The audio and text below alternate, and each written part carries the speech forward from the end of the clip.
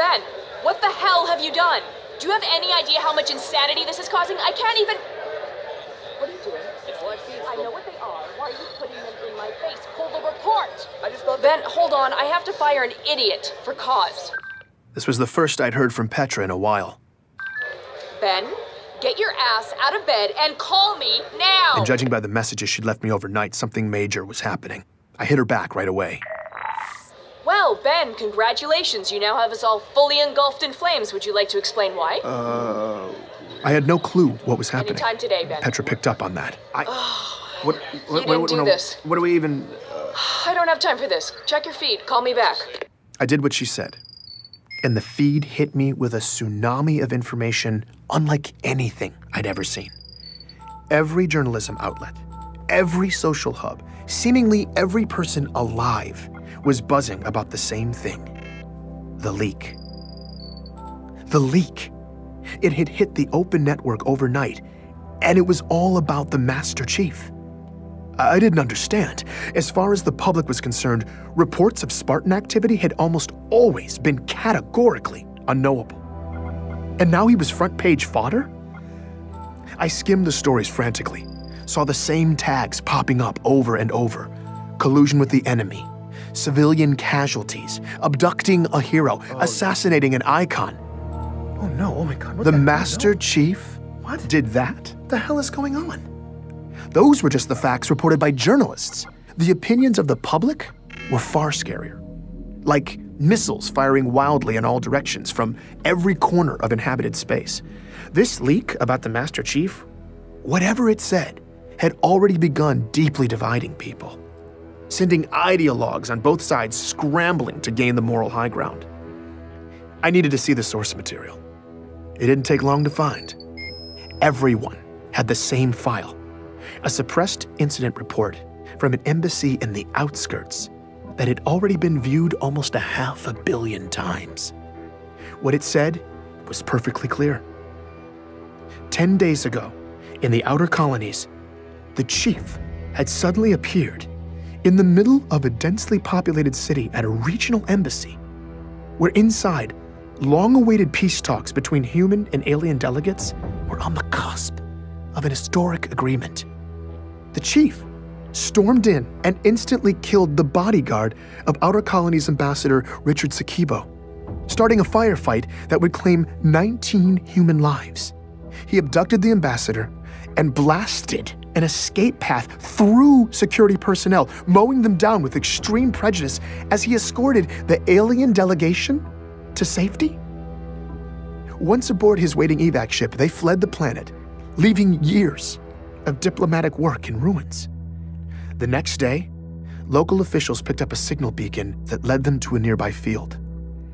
There, they found the architect of the talks, revered peace activist Richard Sakibo, last seen in the chief's custody, lying dead in the grass.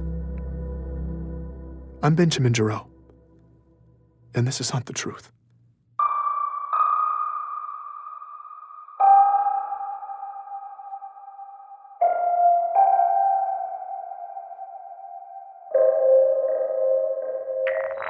Petra, what is happening? I don't know, but I've been fact-checking for 7 hours and it looks bad. The Earth hacks are calling him the Fallen Spartan. Bastards. Wait, you think this might actually be I true? need it now. You got it. Just tell me now, was this Pharaoh? Did you do this? No, I don't. No, I told her I didn't know, which was technically true, but it was a cop-out. Of course it was Pharaoh. But why?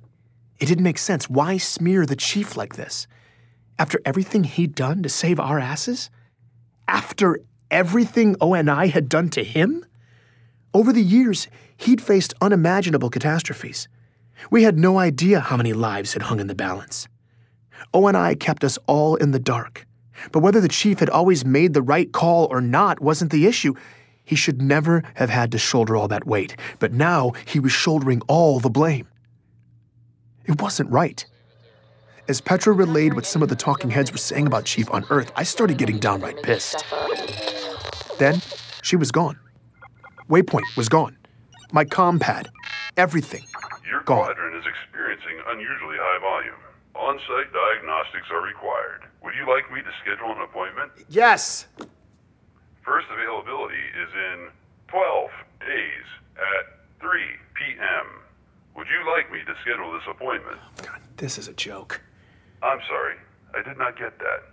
Would you like me to schedule this? Yes! Appointment scheduled. All services disabled. Goodbye. No, dude, mother! They were cutting my communications off for 12 days? This was no quadrant failure. O&I was trying to shut me down. And of course, they were doing it quietly. Meshach's security hacks had been keeping me a step ahead of them for the most part, but I didn't have time for this. I had to find out if we were actually stirring things up. I needed to find Meshach, and to do that, I needed a safe place with secure working comms. So I packed some essentials and headed out, taking back routes, dodging surveillance. Moving my workspace to an undisclosed location was a precaution I'd been needing to take anyway. O&I's latest move had just got me to pull the trigger. When I got where I was going, my contact helped me set up shop. And once I was live, this was the message that was waiting for me. Bento box! Loving what you did with the story, man! Really great pacing. But that last episode wasn't the same. It's just missing a certain, I don't know, me element? Ha! Anyway, I'm around, give me a call. After disappearing for 8 days, Meshach Maradi was just calling to say hi. He was the most frustrating human being I'd ever met. Benjamin! Meshach, I was certain you were dead. I mean, I could... You were wrong? Meshach, where in the hell have you been? Ben, listen, I'm sorry. Super sorry. But I had to go dark. I had to disappear. Okay, but I asked him if it had something to do with the disturbances he'd been tracking in the outskirts. He said no. It was this other thing I was checking on for you. I don't know anything for sure yet, but I will soon. Fine, but listen, I realize you operate in a den of secrets, but you could have at least warned me before disappearing, I mean, right? No, not really. It's true. I operate in a very mysterious den of secrets. But this mission was on a level 3 stories below the subfloor of the secondary basement of my den of secrets. I shouldn't even be thinking about it.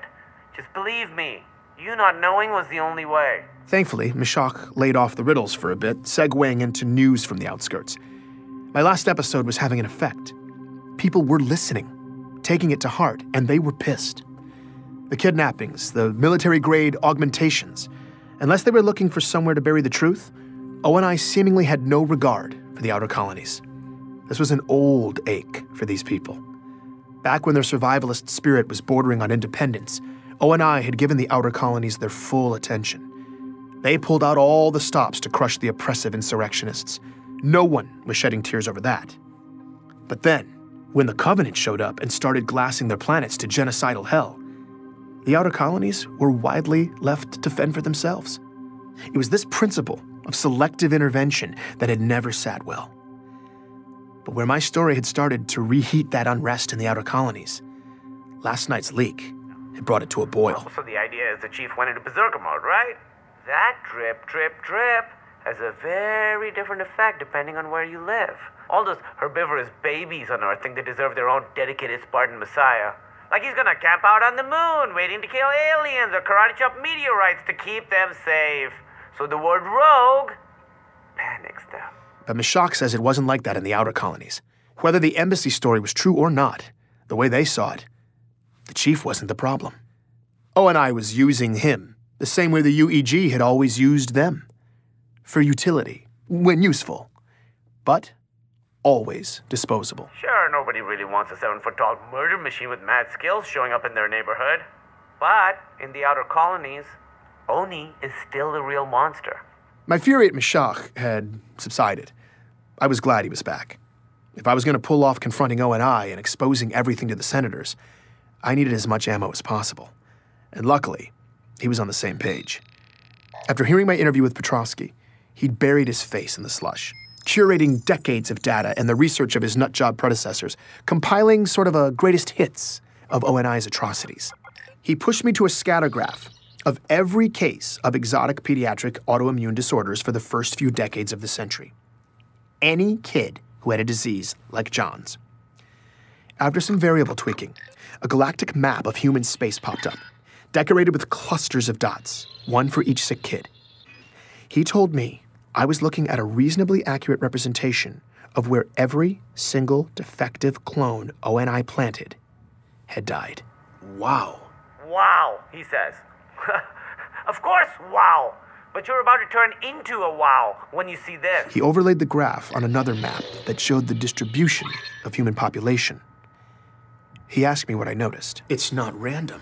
It's not random. Ben, never be a statistics professor. This is the opposite of random, okay? For their Spartan abductions, Oni heavily favored the outer colonies. It's like their favorite candy store, except instead of candy, they were scooping up child soldiers. Because it's easier to cover your tracks out there. Yeah, and you could easily make the argument that these children's lives were assigned a much lower value than, say, those of Earth kids or kids from Mars. Genetically, they will be no worse than inner colony specimens, but as to the human cost, outer colonies kids just spend easier. I'm not sure if the data was going to be conclusive enough for the senators, but the implication was certainly heinous enough. The whole point of abducting kids in the first place was to create super soldiers for crushing the insurrection. That was the original mandate of the Spartan program. But in their secret child poaching, ONI had favored the very same parts of the outer colonies they were targeting for that military campaign. So years later, when the Spartans landed their bloody anti-insurrectionist campaign in the outer colonies, many of those Spartans were simply the harvested children of those communities coming home. But these native sons weren't fighting for their homeland. They weren't there to protect their families. They were carrying out the political agenda of ONI, serving the very government that had violated their families and torn them from their childhoods. As far as the not in my backyard philosophy goes, this was double dipping by ONI, enough to incite pure rage.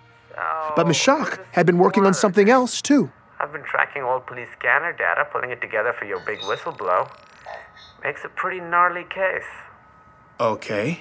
Did you ever wonder what would happen if one of Oni's doomed to die clones didn't die? I hadn't considered that possibility, but it was chilling. What happened to them? It's not what happened to them. It's what happened to the people they'd been made to replace. 2 soldiers ran into a perfect copy of themselves. Think about it. You're secretly plucked from your childhood bed, thrown into a totally different life. And now, years later, you meet a mirror image of yourself. Someone who got to keep living your life. I mean, they'd probably seem to be more you than you.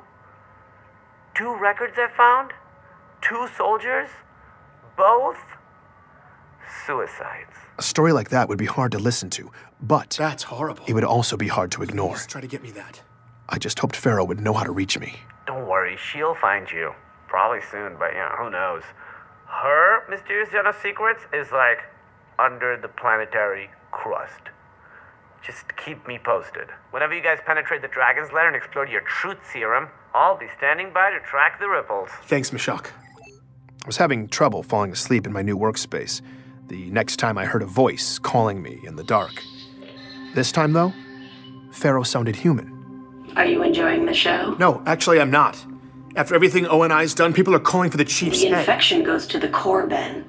When you cut all the way in to extract it, you can't always control what sprays out. But you're the one spraying it. You chose to smear the chief. I'm not smearing anyone. Everything I leaked was real and But we don't know the whole story, and the implications of this story The are the... only implication is that an aging Spartan may be going off the rails. And sadly, it may be true. Your story set the table for that. When you break children to make warriors, you take a risk of burying psychological damage deep in your soldiers. And for critical decision makers, that's a liability. I don't know what motivated the chief to shoot up that embassy, and I don't know what he's doing now. But he is off leash. He is proving the liability. All I did was expose it by peeling back the very layers of Oni secrecy under which that liability was born and allowed to fester. I didn't know what to say. This felt all wrong to me. Ben, the chief is the savior of humanity. I know that. The true patriots know it too. This is the painful part. Right now, the chief is being chopped down, but he will be vindicated. This is how we puncture to the core. By sacrificing the chief in the short term, we've opened a deep hole, and when the bleeding slows, it's Oni's exposed nerve that will get all the cold scrutiny. It's just hard hearing what they say about him, and people are going nuts. I mean, a lot of the inner colonists are actually denouncing him. They're terrified. And the anger in the outer colony seems to be turning ugly fast. You see blood that, of right? their hero is spraying in their face. This is exactly what we need. This is the chaos I said would happen. I guess I just didn't think it was gonna be like this. Chaos has a high price, Ben. But the pieces are moving. Our opportunity has arrived. Pharaoh told me that as of this morning, the meeting had been scheduled. Personnel were already en route to Earth. And in a few days' time, ONI brass would be testifying in front of high-ranking UEG senators in closed sessions. Pharaoh was going to hack in and get me a direct, unbroken feed so that I could lay out ONI's ugly secrets to a handful of the most senior lawmakers in the land. I had to prepare fast. I was anxious there wasn't enough time to make Meshach's data convincing enough, but Pharaoh gave me an idea that could amp up the persuasion. She listened in as I made the call. Anthony? Hey, man, how you doing? I just laid it right out there. Do you want to help bring down ONI? He didn't respond.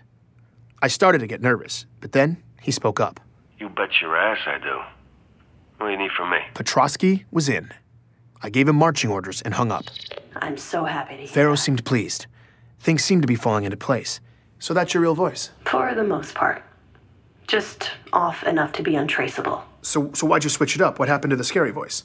Well, we're about to go somewhere scary. I wanted you to feel like you knew who would be fighting at your side. I appreciate that. I couldn't believe we were really gonna do this, but I was lit up and ready to go. Ben, I wanted to give you a heads up.